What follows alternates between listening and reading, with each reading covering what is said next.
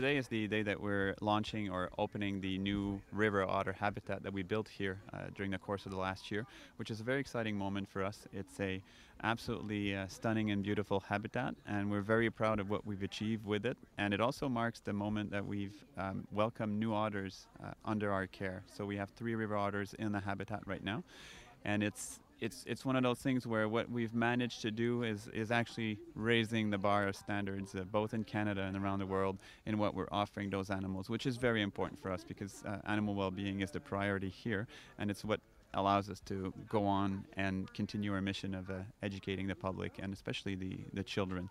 So today was the first time that the public got to see the otters into their new habitat.